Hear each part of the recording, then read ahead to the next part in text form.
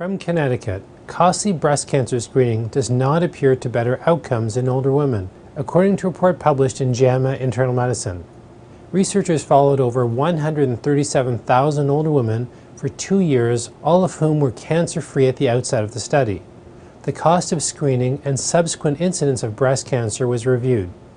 Researchers found that cost varied by geographical area and that outcomes among older women were no better in regions that used more expensive screening technologies and spent more money per person on screening. In particular, there was no association between money spent and the detection of advanced breast cancer. We found that the United States Medicare program is spending over $1 billion per year on breast cancer screening.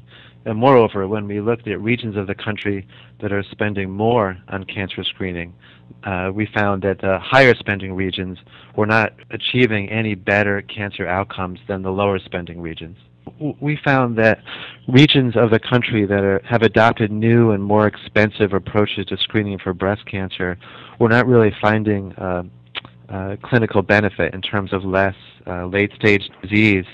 This suggests that maybe spending more on breast cancer screening is not necessarily helping patients. So we need to take a fresh look at how we're screening for breast cancer in the older population.